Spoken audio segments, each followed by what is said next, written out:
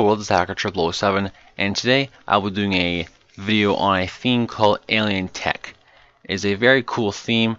It's a little heavier red theme. What I mean by heavy is it takes over more stuff. A little darker, more intense. Anyway, it is a very simple theme to install. No system file replacements, and let's get started. If you download the file in the description below, you will get a folder called Alien Tech Theme. In there you'll have 4 items. We have a thanks.txt thing here. We have a fonts folder which has some fonts. We have the theme files and theme resource changer. This is the special program that makes it all work. Theme resource changer is a program that allows the theme developers to, instead of making you replace the files, so for example, here I have, themes, okay.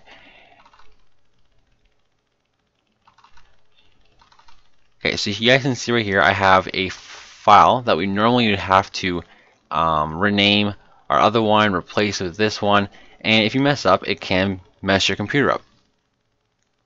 Using Theme Resource Changer, the people who make the themes are now allowed to do things like this. Instead of making that file, they have to make a folder. In the folder, just put the pictures. So what this does is the program basically takes these folders and the pictures inside it and replaces them. Well, it doesn't replace them, it just like kind of puts it over the default.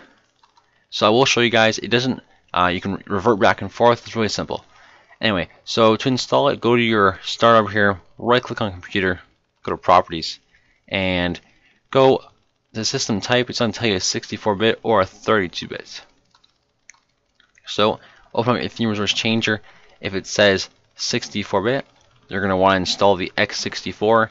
If you have a 32-bit, you're going to want to install the x86.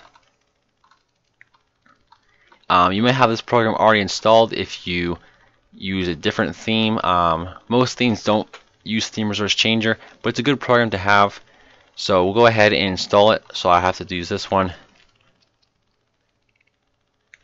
Now I get this button right here because I have already installed. Now it's pretty simple. Just click next a bunch of times and it'll do everything by default. Then go ahead and restart your computer. After you started it, go ahead and apply the theme. So to do that, just pin this to the side here, open up your Windows installation drive, go to your Windows folder, go down to resources, open your themes folder here, and open the themes folder here. Copy both of these, paste them in here, and there we go. So now we can go ahead and right click and go to personalize. And I do have some people ask me, how do I get rid of the theme? The simplest way is to really just do this right here, is just to go here and get out of it. So if you actually want to go delete it, you can go ahead and delete it that way. But anyway, go here and click on it. Here is our theme. So as you guys can see, we have this animated mouse cursor. It actually moves if you can see it close. We have a pretty cool wallpaper.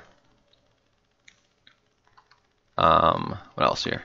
So we have the custom taskbar with our custom start orb.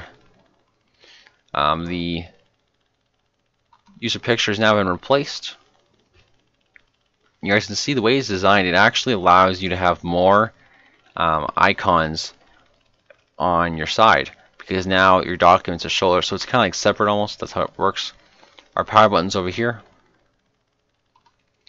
And going through here, we have our custom back and forward buttons.